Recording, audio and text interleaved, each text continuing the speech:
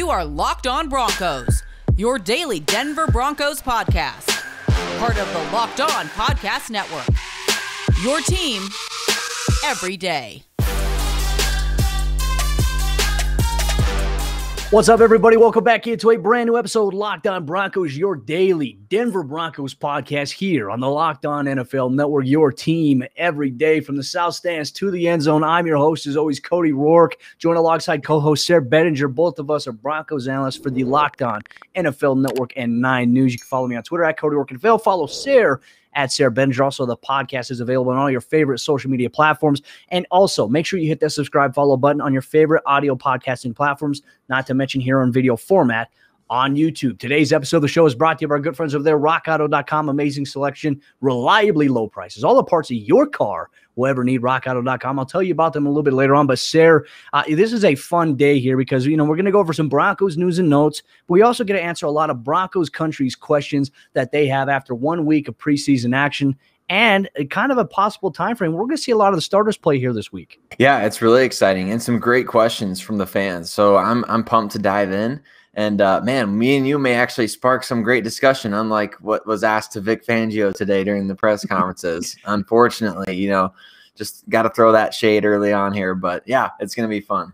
Well, you coined it as 100 ways to not get an actual answer about the quarterback competition. And look, I do share this view because, it's the media. I understand the job of all of us. We want to try to get answers. We want to try to get insight. But the reality is when you're asking a head coach the same question 5 different ways about, hey, who's got the edge in the quarterback competition, you're not going to get an answer. It's just like it's beating a dead horse. But like Sarah, it goes back to what we were talking about.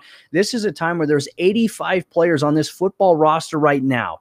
85 players that have stories that need to be told. I'm more interested in maybe the right tackle competition. I'm more interested in, behind a guy like Trinity Benson, who's other wide receivers that have caught your eye at practice, coach. Like, these are things I feel like need to be asked, but it's always quarterback, and I get it, but there's so many other storylines here to this. But let's talk about practice, today for the Broncos, and obviously Alzheimer's awareness at the UC Health Training Center, always a great cause. There will be a march that the Broncos will participate in on September 18th, and it's all for a great cause. Finding out ways to raise money for awareness for Alzheimer's research and potentially a cure. Love that the Broncos heavily involved in that. But the storylines of practice, no Patrick Surtain, no PS2 at practice. And Vic Fangio mentioned a couple of days ago not to be worried. He's just got some lower extremity soreness.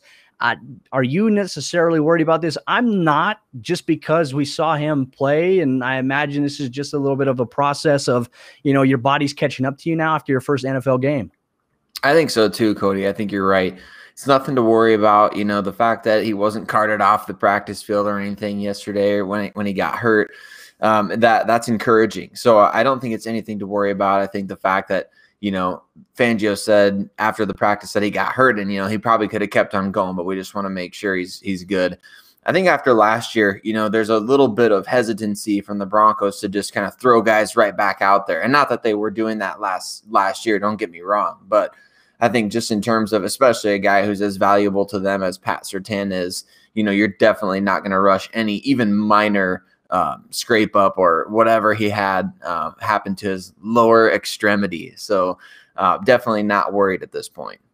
Yeah, I'm not too worried either. I don't know how much we might see him play. Obviously, the talk of practice this week, when he was participating, he was getting some roles in the nickel with Kyle Fuller, Bryce Callahan, and Ronald Darby getting some time on the outside and him working specifically on the inside. I just think that there's so much you can do with a guy like PS2 with his skill set that Vic Fangio's over here. He's just rubbing his hands together. He's like, hey, I got everything that I need. And we're going to see that unleashed this year, Sarah. So I'm excited about that. Obviously, Von Miller returned to practice. Father Von, now becoming a dad. We talked about how that's motivated him so far this offseason.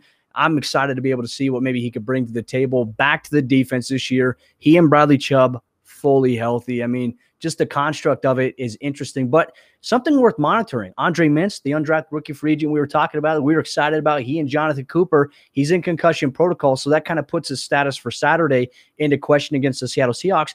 And then Malik Reed is now dealing with a little bit of an ankle issue. So what do the Broncos do at outside backer this upcoming week?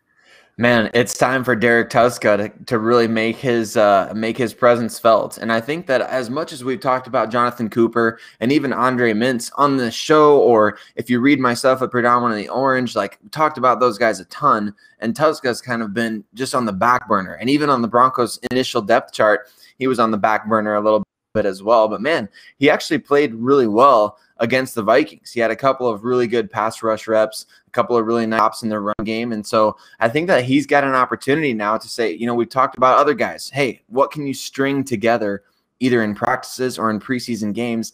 Well, here's your golden opportunity to string something together and really do a good job 2 games in a row and prove like, hey, if you guys are keeping 5 edges, maybe consider putting Mintz on the practice squad instead of me. He's got to make a case for it, right? Obviously, a 7th-round product out of a Division II school. Last year, the knock on him was his size. He's got to get stronger. And like I said, I think he had a great rep. It was in the red zone period where he pressured Kellen Mond to force a throwaway. Michael Ojemudia, great coverage, knocks it away. That's exactly what you need. I mean, you need to knock quarterbacks into the dirt, and we see it so often here in these preseason games. The difference between you making the roster and not making it could become one of those pressures, one of those contacts where you force a quarterback into the ground. It really could be that. That's how crazy it is. And just really one final note before we get into our Broncos Country Q&A, answering Broncos fans' questions that they sent into us. I texted with an NFL coach, Sarah, and the hoopla that we see around practice, I said, hey, how much do you really invest in all the stuff that's being reported about the tempo of practice? He says, we don't care anything about that. The thing that we look at as a coaching staff is we look at our position units. If we're coordinators, we look at our specific group.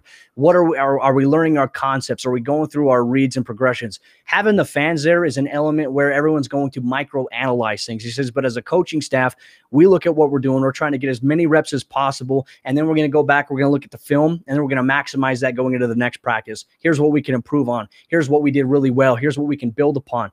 That's what coaches look at. So people, please, let's stop freaking out over practice because it's continuing again. You thought we would have learned already based on what we the prior 2 weeks, and then we see preseason action. The Broncos overall look really well for every unit, for the depth that they have. So enough about overreacting about practice, folks. Come on, let's get it together. But with that said, coming up here in just a moment, Sarah and I, we're going to answer Broncos Country's questions that they sent into us on Twitter heading into this week, some potential storylines, trade rumors, and more. But before we do that, let me tell you about rockauto.com. They're one of the sponsors of today's episode of the show. With the ever-increasing numbers of makes and models, it's now impossible for your local chain auto parts store to stock all the parts that you need. Often at times, these stores carry only specific brands in their warehouses, and it often takes time to get delivered if you need something specific. rockauto.com has everything for your vehicle if you need anything for it. And the thing I like about rockauto.com, Sarah, is that I've used them multiple times. I've used them for new floor mats for my car, for a new steering wheel cover, for a new sun shield. I could easily get that down at the local auto parts store, but I rock with rockauto.com because their prices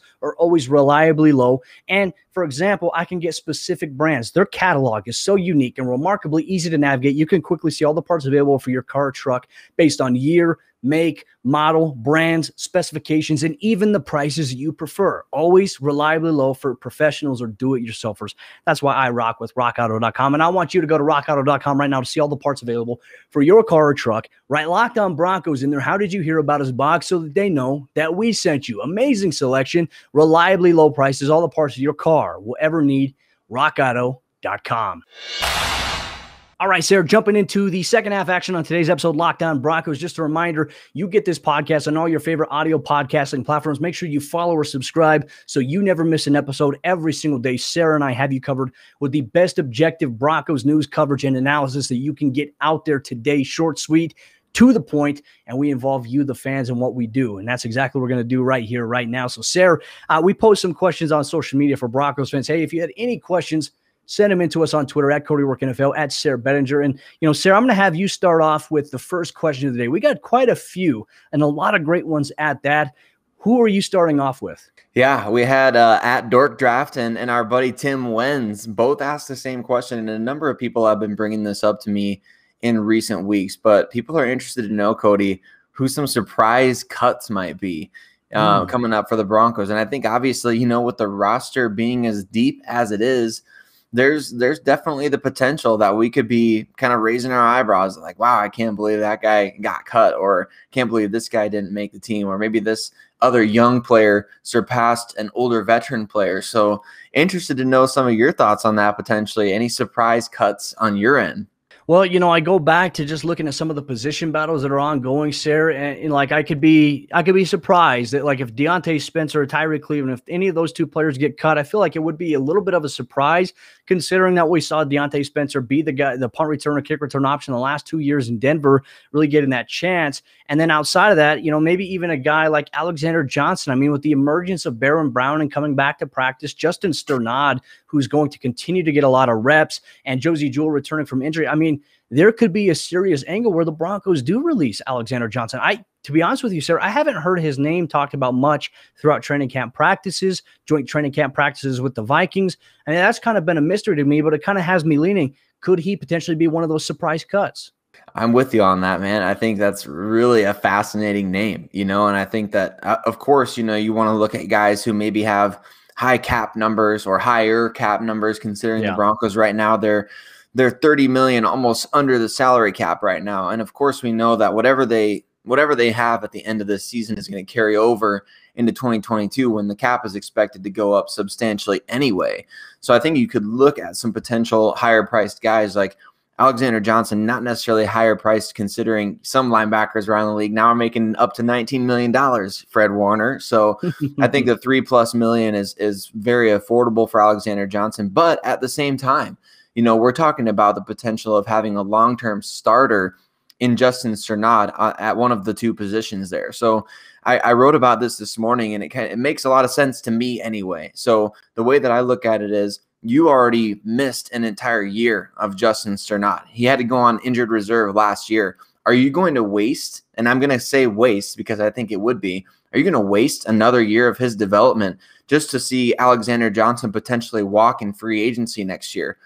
He's going to be 30 years old. Sternad is a younger, cheaper option, potentially better in terms of coverage, at least what we've seen and heard about in the early going. So I think while that would be really surprising in terms of Johnson being a big name guy who was, really beloved by Pro Football Focus 2 years ago, I mean, I could see it happening.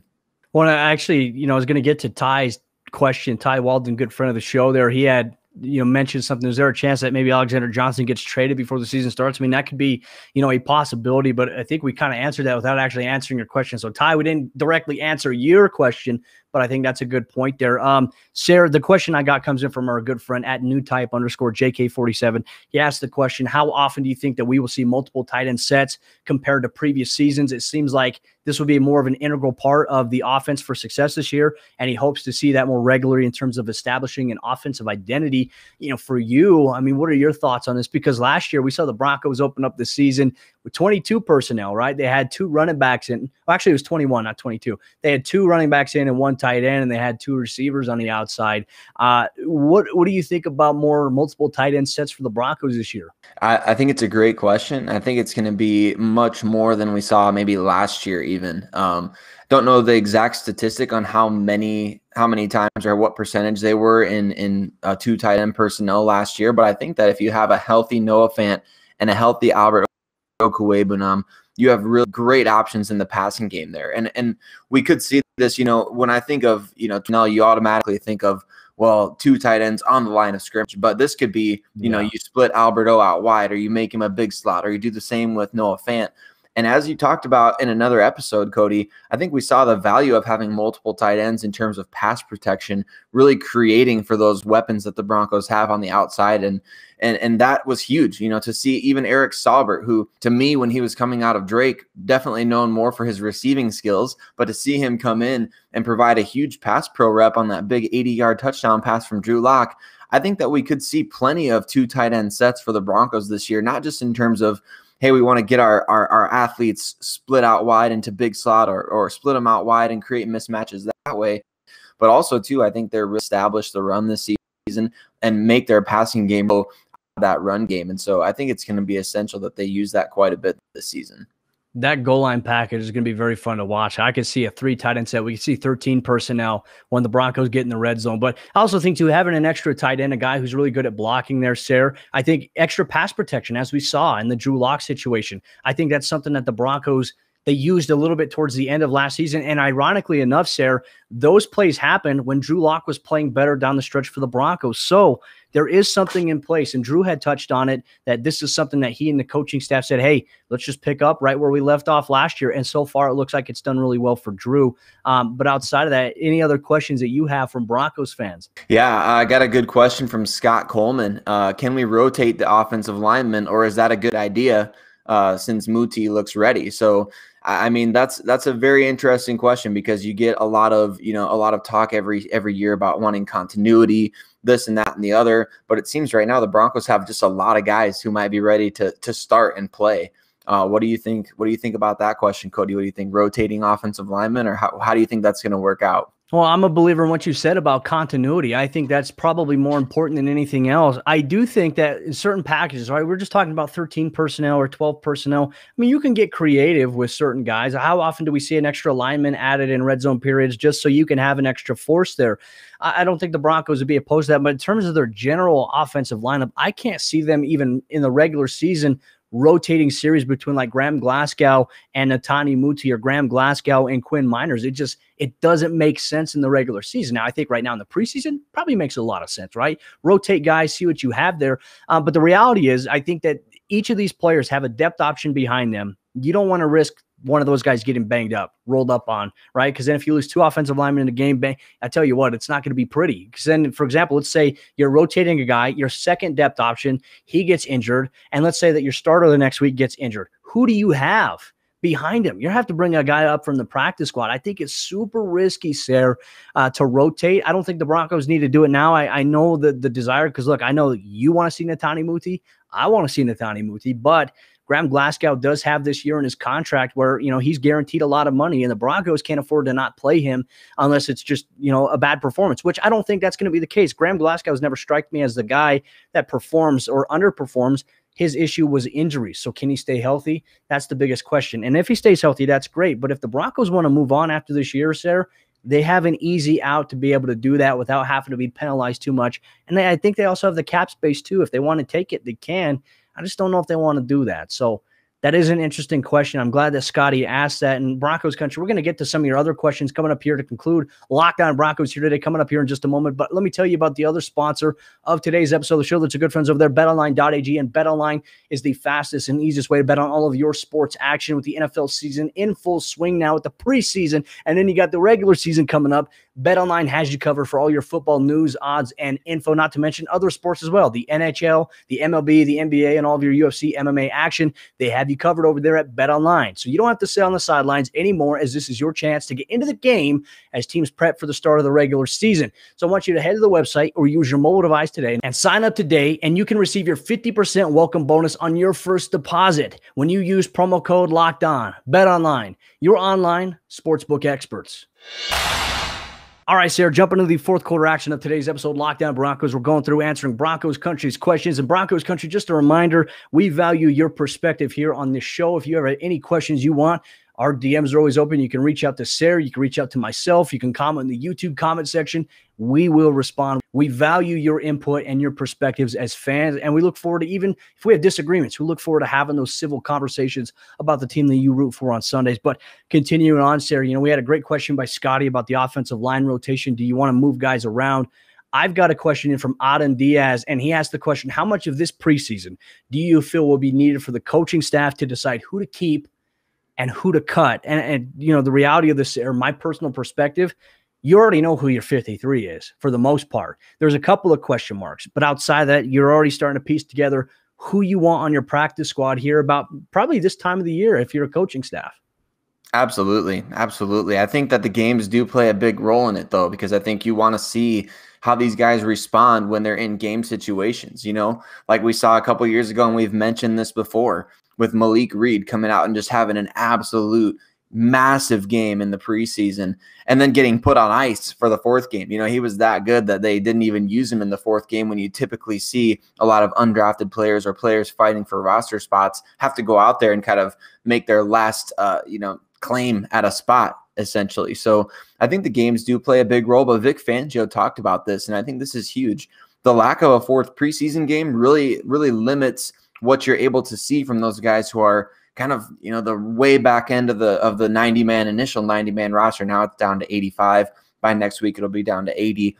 But I think it does limit them a little bit to have fewer games. And with a team like the Broncos, you're not necessarily solidified at obviously the quarterback position or a couple of other starting positions. So you're really trying to evaluate some of these guys and still develop that pecking order. But for the most part, I think I would say you're spot on with that, where you've got your 53 pretty well in place at this point, kind of planning for, okay, if somebody suffers an injury, we may like this guy better than this guy. We may prioritize trying to get this guy back over this guy. So I think that they do have it pretty well in their minds. I think you can kind of see that a little bit, but I think there's, a couple spots every year up for grabs. And this year there's some interesting position groups where that's the case. Obviously defensive back, wide receiver, some of those more glamorous positions where there's roster spots available for the taking. I think that these last two games especially are gonna tell us a lot. No, I'm excited to be able to see what they can because, like I said, we're going to see majority of the starters this week. Sarah, I would be so surprised if going to that third preseason game, I get it's a home game against the Rams. I would be so shocked if we see much of the starters at all. This, in my opinion, we're already seeing the Kansas City Chiefs are saying, Andy Reid's like, hey, this week, our starters are going to play the first half, and then our 2s and 3s are going to play the second half. So you want to use this as kind of your dress rehearsal. And this might be the first time we see guys like you mentioned, like Cortland Sutton, Von Miller, Bradley Chubb, just these guys that, we didn't see too much of last year due to injuries. And Bradley Chubb coming off the injury, the slow start last year. To be, Sarah, I think it's really intriguing to look at all the potential possibilities. We're seeing guys like Justin Simmons just absolutely have a field day as a ball hawk. Can he do that in a preseason game? Look, I mean, he's so talented. This Broncos defense is talented, and they're making the quarterback's life a living hell, which is a good thing because it goes to show you how tough this defense can be. But now you're going to see your starters against another team's starters. I think Russell Wilson poses a really great test to the Broncos defense this upcoming weekend.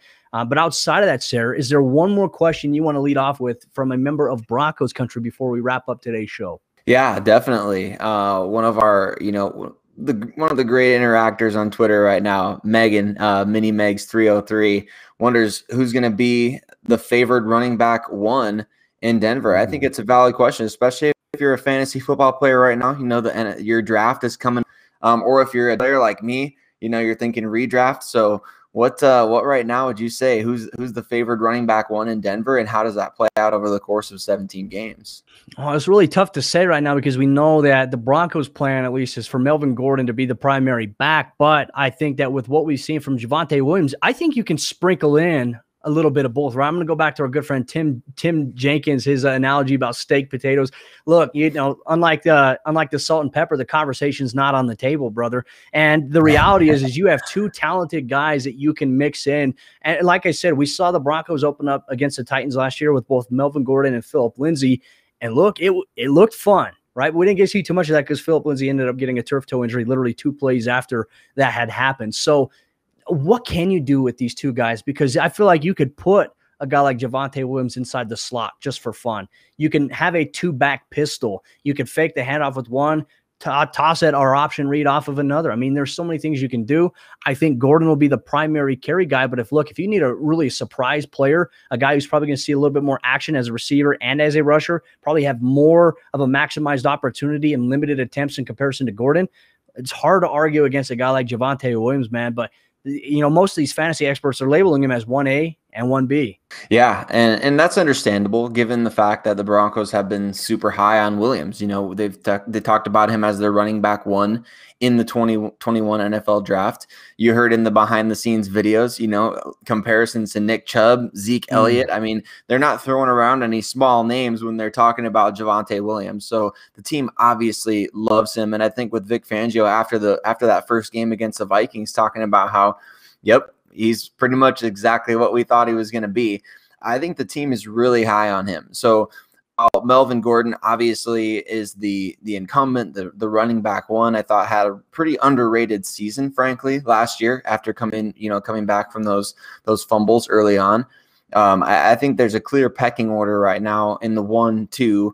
And then when Mike Boone comes back healthy, you have an explosive option at the number 3. But I think that the favored running back one in Denver this year is definitely Melvin Gordon, but that doesn't mean Javonte's not going to get his, touches. It's 17 games.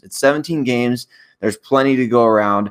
I don't think that either one of these guys is going to have, a shortage of touches barring any injuries. So knock on wood there, and hopefully a fully healthy season. Hopefully we get to argue all year long about carries between those two guys.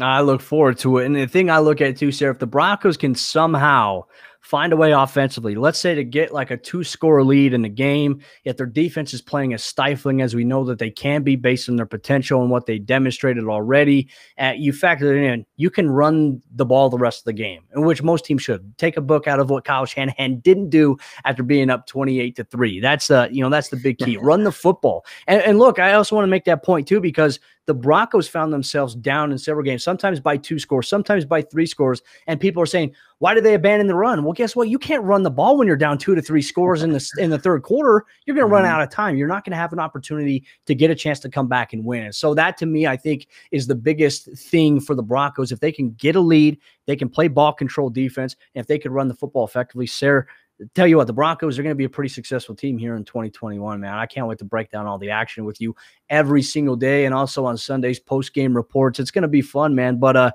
thank you so much, Broncos Country, for your questions that you sent in to Sarah, myself. Every single week, we're going to do a little bit of a mailbag or a Twitter Tuesday type segment here on the show. So if you ever have your questions, just tweet us at Cody Rourke NFL, at Sarah Bettinger, at Locked On Broncos. But with that said, Broncos Country, make sure if you haven't done so already that you subscribe to the Locked On Broncos podcast, the video format on YouTube. You hit the subscribe button, you hit the little bell, and that'll automatically notify you anytime we upload a show or if we're going to premiere one, so you never miss out on the video action. Not to mention, you can take us with you on the go on your favorite audio podcasting platforms. And don't forget to tell your friends and family who are Broncos fans to make sure that they are locked in to the Locked On Broncos podcast. I'm Cody Rourke, speaking for my amazing co-host, Sarah Bettinger. We're going to see you tomorrow for a brand new episode, Locked On Broncos.